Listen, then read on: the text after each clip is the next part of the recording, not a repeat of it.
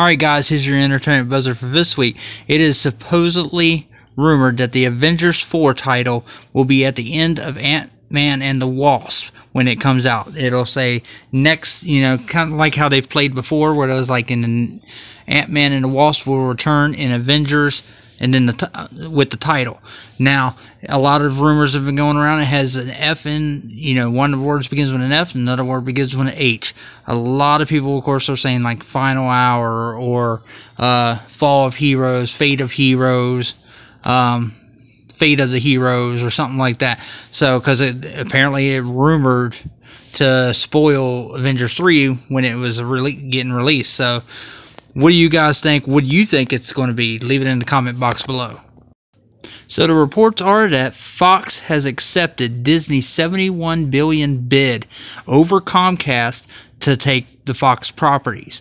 And that way Fox, all the properties that are in Fox will be, helped co-owned by Disney.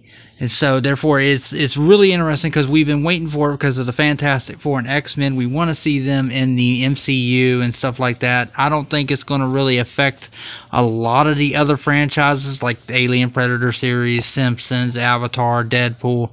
Maybe Deadpool, not as far as its R rating or anything like that goes, but as far as probably getting them in the MCU, maybe, we don't know.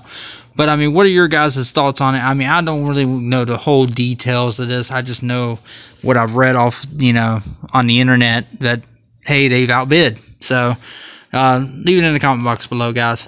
Okay, guys, some on-set images from the new Terminator movie that's coming out in November for next year has hit. And, of course, it's Linda Hamilton returning as Sarah Connor.